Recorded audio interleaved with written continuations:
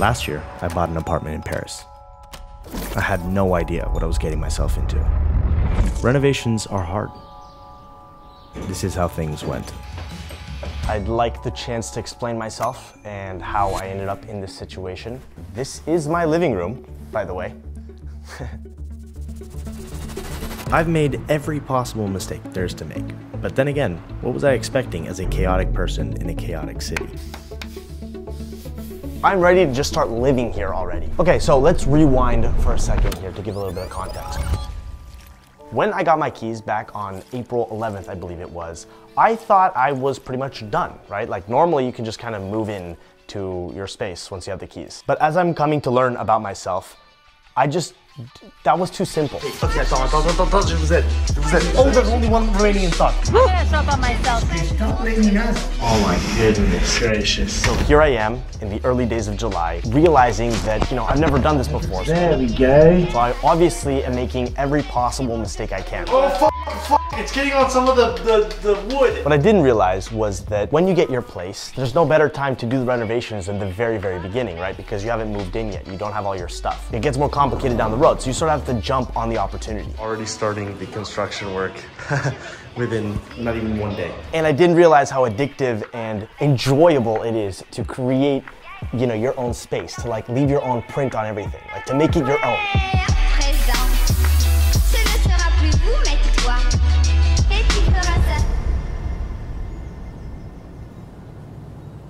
All right, so let me explain how I got here. There is tremendous excitement when you get your own keys to your own place for the first time. This is what I've been living out of for the last several weeks. And it's time to take that with me to my apartment and begin actually sleeping there. Even though it's empty, even though it's uncomfortable, you don't care. It's like this fun adventure you're on. All right, first night in my apartment. I'm in a sleeping bag.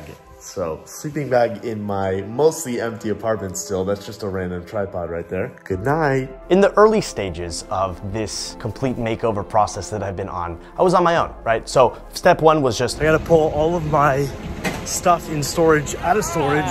And bring it here so that all my things are in one place. And by here, I mean like I have a basement set up, a cave, it's what it's called in France. It's like a wine cellar sort of situation where I can store my stuff. And I wanted it all in one building so that my stuff isn't spread out anymore. The thing is, the more I sort of thought about it, the more I was like, damn, this place could so benefit from the Nathaniel Drew touch. Like, I really wanted to make this place a beautiful, ornate, enjoyable place to be in. An extension of the things that I want to create and share with the world. Like, I want the feeling to be when you walk in here, it's like, oh, beautiful, you're surrounded by beauty. Because I think environment is extremely important. I know this is a crazy thing to say. That's Jean, by the way. I'll talk about him in a second. The thing is, what I have found is that surrounding yourself with art and beauty actually has an impact on your mental health, on my mental health, I should say. I'll speak for myself here. Life is more beautiful when you're in a beautiful, healthy, positive environment. And there's no clearer example than that, than my own apartment. We gotta go all out with this.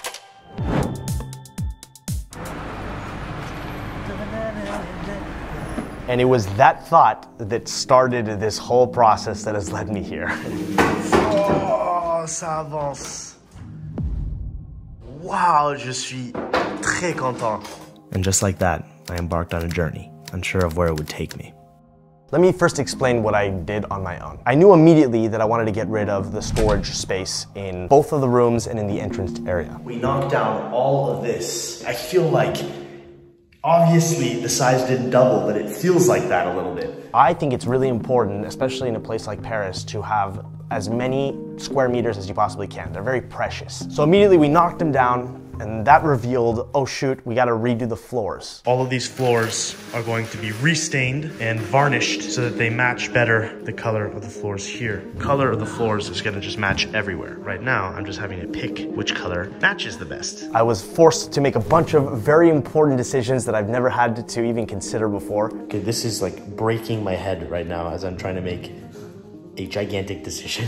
But little by little, you realize like, oh, okay, the whole space is art. It's all this whole like cohesive thing. It's all connected. It all needs to kind of work together. Problems I've never had to solve before. Okay, first purchases.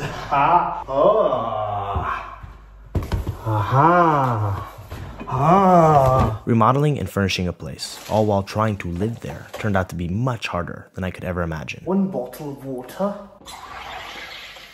Did you see that? It's actually impossible to do all three at once, and I was trying my best to juggle them all. I don't want it to blow up on me. This way, I don't have to buy plastic bottles of soda water every single time. It's reusable every single time. I'm gonna get so my money's worth out of this. Oh, you cannot beat that.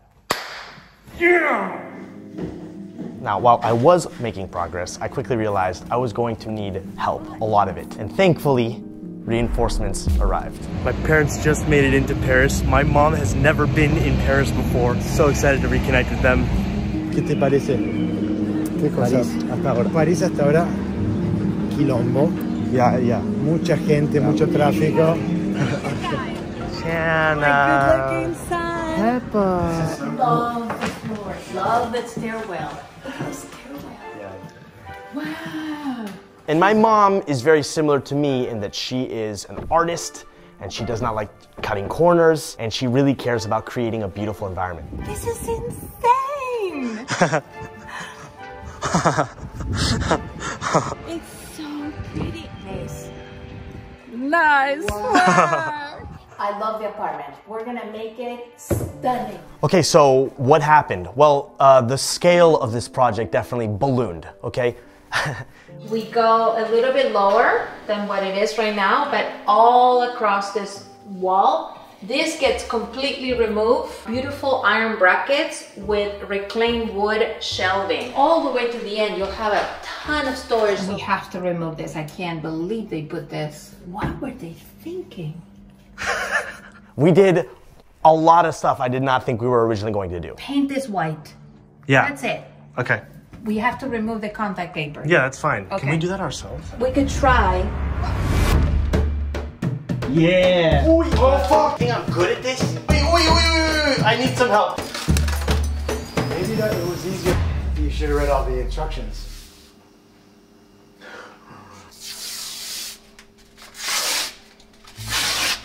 There we go. Oh boy, we're gonna need to apply a lot more of this shit. I don't think I did anything. This is so messy. We're going to some magic store or something. I don't know, I asked her like 6 times where we're going. It's like an interior design, store. But it's, a classic example of like, okay, we're gonna do that, so then why don't we do that as well, and then that as well, and then that as well. Definite no. Is Nace doing okay? Shopping? And before I knew it, I had 6 weeks of renovations ahead of me. Plus, we had to be hunting for furniture and decoration and like doing all this at the same time.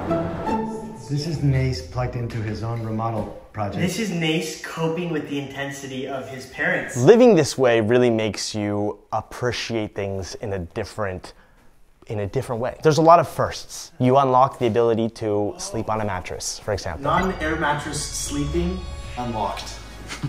You unlock the ability to sit on a chair. Because when you start from scratch, it's like every little thing has a noticeable impact on your quality of life. Symbolic moment. Finally, this bed that I have been sleeping on for too long. I'm no longer sleeping on that. Because this big boy, this bad boy, is here. Cloud of heaven. Not to mention that all the while, it's summer here in Paris, which is the most expensive time of the entire year, okay?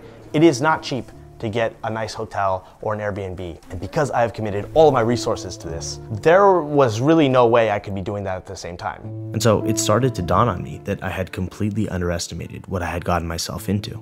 So basically, we cannot begin with construction work for a couple of weeks. I love being here, it's great energy. And I don't want to leave, but I understand that Bit of it might a be reality necessary. check, huh? Yeah. Well, don't despair. It's part of the process, Yeah. What has been so incredibly important to me, what has really fueled me across these crazy last few months, has been that ongoing desire to create a gorgeous home for myself and for the people that I love and care about. What do you do in this kind of situation? Well, you do your best. I knew a hurricane was coming, and all I could do was tackle one thing at a time. Yes. Check this out. What a hell of a table. Rate mom's stamina when it comes to research. Oh, we no longer use the word stamina. It's just endless energy. You're wiped out? Mace, today was exhausting. Slowly, what was once an empty apartment began to come alive. Okay, I have a small situation. The dining table arrived today and it's gigantic. There's no way I can carry this up alone. 6 flights of stairs. Holy f***, you two did it alone? Yeah. Oh my god. You guys are the fucking best. Holy shit. Oh my God. This is a beautiful table. Tavern style. No, don't say that. No, don't say tavern. Is that tavern style? What is it? It's more like rustic, manly. It's very manly. Isn't that a tavern? Okay. Wow. Yes. So yeah, the time would come where construction work was going to force me to rely on professionals. And this also meant that I had to move out of my apartment again. What that has resulted in are some of the craziest months of my life, these last 3 months. Traveling around to try not to be here, but then returning often to be able to consult and make decisions and manage this whole thing. New tiles. These tiles are going to replace those tiles. I've stayed at friends' places. Overstayed my welcome with a few friends. 3 weeks into things, so as you can imagine, I've kind of exhausted that option. I've stayed here and basically squatted in my own apartment for the time that I could tolerate it. Here's my current sleep setup. This is my bed. It's not easy. It is not easy living in a place where there's dust absolutely everywhere. There isn't a surface without dust right now. You know, it's interesting. Paris, like many cities around the world, has been a reflection of my own sort of mental state at different stages of my time here. So for example, Paris is this oppressive, not so beautiful, unfriendly place when you have a poor living situation. I had the opportunity to create this sort of different relationship with the city and with my immediate surroundings. I really think that art and beauty in general are sort of the reason we're here, you know? It's a huge piece of the meaning of life. And this chaos, by the way, just a mess. I don't know, man. It's something that I kind of feed off of. It's like, okay, we're doing this thing. Life is an adventure. All right, I do want to pause briefly to talk about the sponsor of this video, which is Storyblocks. And I'm very grateful for their support because without their support, none of these renovations and the furnishing of this place would have been possible. I'm taking you along the journey of transforming this space because I believe that beauty is a value and it's something that I seek to incorporate in all facets of my life. It isn't just decorative, it's a core element of life, at least in my eyes. And that's why I pour my heart and soul into these stories that I'm telling. To me, it's not just content that I'm making here. This is art in a sense. These are stories of my life. And so I see my videos and things that I make in exactly the same way as I see this space. And Storyblocks is one of the tools that I use that allows me to express myself without restrictions. They offer unlimited downloads to their royalty-free, demand-driven library. And I think it's extremely important to have access to such things as sound effects and overlays and light leaks because it allows me to craft my stories in exactly the way that I want to. And sometimes you cannot get the exact shot that you're looking for on your own. If you're a content creator or interested in making things yourself, I'd consider checking them out. They offer subscriptions for every budget, and so if you want to check it out for yourself, I'll leave a link in the description below. Thank you, Storyblocks, for sponsoring this video and making these adventures of mine a possibility. And now I would like to explain to you where I've ended up with the makeover of this apartment. Okay, let me show you something. So this is my living room, okay? And I have debated tremendously over whether I should show you where the apartment is at this stage because I wanted to have this amazing, perfect, final conclusion, right? Where the whole place is done and beautiful and set up. But unfortunately, that's just not possible. This entire process is taking a lot longer than I ever thought. Part of it comes down to supply chain issues. I ordered stuff months ago that still hasn't arrived. All right, bed frame just arrived. Making progress. Oh my God. You got it? Renovations do not run on schedule, okay? Things take longer than you ever think they will. There are surprises along the way, as you've seen so far in this video. I had no idea what I was getting myself into. I mean, really, on a fundamental level. All right, so you have to use a screwdriver to get in and out because as you can see here, we removed the old handle of the door and haven't replaced it just yet. That being said, I have been committed to taking you along the whole journey. And so I want to share what's honestly happening. And so while this space has a long ways to go, I still need quite a few months to really bring this whole space all together, I want to show you some of the exciting changes that have already taken place. Look at this, okay? You ready for this? This is my living room. Look at that. All of the walls have been painted this beautiful off-white kind of cream color. I got this gorgeous couch, very comfortable. This couch is where I hope a lot of super interesting, deep conversations can take place. The kitchen has seen quite a few transformations that I'm very happy about. I'm really happy with how far we've come, but it's incomplete. When it's all done, it's gonna look amazing. These tiles, I love these tiles. My bedroom is really coming along. I still need to figure out a lot of details here. I'm in love with this mattress because sleep is life and very important to me. So I'm having to use tape as temporary handles here for getting access to my clothes because I just do not have enough knobs for the doors. So missing pieces, but you know, little by little. We're gonna frame some of my paintings and it's really cool to like put them up on the wall and start to see them. So I'm very happy about that. I am so pleased about how all of this is coming together. Even with all the missing elements, there's a cozy feeling here.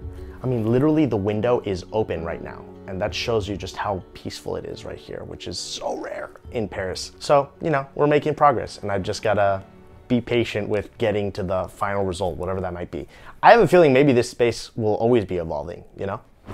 The thing is, I've just had to contend with the fact that good things take time. This was never going to be a fast process. It's teaching me a lot about myself because I'm a very impatient person. I want things now. But in a world that teaches us to have constant, immediate, instant gratification, I think it's very powerful to learn the value of patience, to play the long game, to commit to something even though there are highs and lows. It is in my nature to kind of bulldoze forward, to just power through and use all of my energy to bring things to life as quickly as possible. It's something I'm good at, but it gets me in trouble sometimes because there are things that you cannot force. And I'm showing you my apartment in its current state to show that this is how far I've come so far. I'm learning as I'm going along to enjoy the process instead of just trying to get to the destination as fast as possible. Cliche, I know, and it's a lesson I'm continually having to relearn. But what I am so happy about is that I can live here now. All of the worst renovations are done. There are more things to do, but I can live here, I can work here, I can dream here. And that for me has been the element of all of this that has been absolutely priceless. Going through this process has shown me the people that I know I can count on. Oh my God. It's through adversity that you can see the people that will show up for you. And I have to give a big thanks to Jean, who has been wonderful to work with and has done an incredible job with all the renovations so far. I'll leave a link to his Instagram account in my description. And I also kind of had this narrative in my head that everything would sort of be figured out once I'd be here and settled, and that's actually not at all the case. I've been telling stories and doing the things that I love all along the way, and that's not going to change. One thing that has been incredibly cool to witness has been different people that have been flowing through this space. My friends, my family, other content creators. You know what? I'm not even gonna call them content creators. I don't like that term, it's so vague. Other artists, other people that are making beautiful things. And that for me has been the real value add, if you will, of this apartment more than anything else. It hasn't solved my problems. It hasn't automatically guaranteed happiness, but it is helping me live the life that I want to live. I've said this before and I'll say it again, but I am incredibly grateful to all of you for helping me make this happen, for supporting my work, for showing up and watching and commenting and being part of it, feeding into the energy. This has been an incredibly beautiful process. I hope to be able to share with you very soon the fully renovated, decorated space. Give me a few more months to do that. But one thing I can promise you is that there are going to be more stories coming out of this little apartment I like to call Atelier Vitesse. Celebrating finally? Yeah, we're making progress. Yeah. Good looking parents. Can we go eat soon? Yeah, let's go get lunch. Okay, like zoom in real close. Can we go eat? That's all Dad talks about. Food is everything, people. Look, right here. This is food. This cheese. I just had one bite of one thing. He has never had an Aperol Spritz before. Oh, look. I'm in heaven right now. I am in heaven. And we're out I'm already. very happy. I had a moment where I was like, I love this beautiful, sensitive man who has made it to see me in Paris. So I'm very happy. I'm excited for the next couple of weeks. Yes! Oh my God, I just got internet. Fiber, let's go. Oh my God. Some ASMR. Oh, I'm gonna use the living shit out of that. Okay, we're all over the place. I'm trying to keep us organized, but they just bounce from thing to thing. Transporting my first chair. You're standing on it because the elevator's not big enough. Paris elevators, man. And this is a spacious Paris elevator. Look at this guy here. He's got his chairs. He's looking happy. Progress. Little wins. And we have 4. Man, enough for a party. Is 4 people enough for a party, would you say? A party of 4? Or 5, and then one person awkwardly has to stand. So a party for you is 5 people. A party would be like 10 or 12. But can 5 be a party? 1 could be a party if you do it right.